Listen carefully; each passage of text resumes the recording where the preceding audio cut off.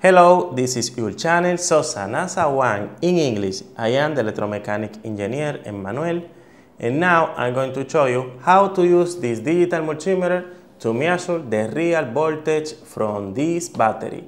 This is a battery that we can use for fire and security systems. The first step is read the information of the voltage, in this case 12 volts. The second step is connect the test probe to the digital multimeter. The black in the common here, introduce, ready, and now introduce the red here in volts ohms. And choose direct current voltage. In this case, let me see, direct current voltage is this mode. This mode starts in this point to this point. These are voltage levels. In this case, we are going to choose 20 volts in this case, because this battery has 12 volts and 20 volts is higher than 12 volts. This means we can measure this voltage when we choose 20 volts inside this mode. Move the selector now.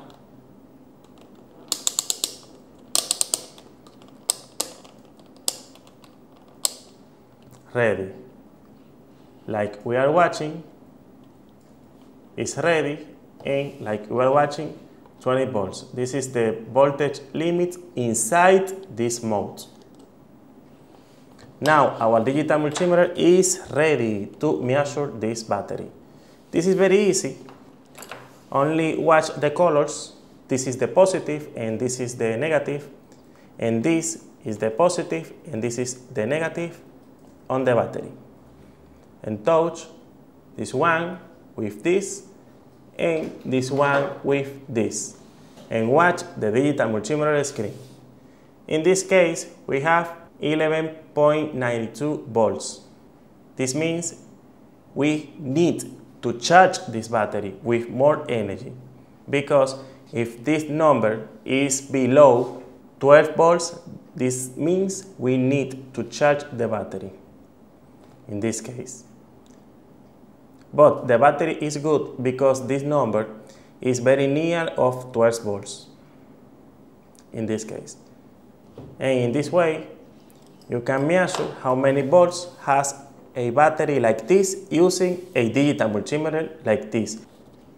This is all for today. Thank you for watching. Share this video, subscribe in our channel NASA 1 in English here on YouTube, and see you next time. Subscribe to our channel NASA 1 in English and activate the notification bell to receive the notification every Saturday of new videos.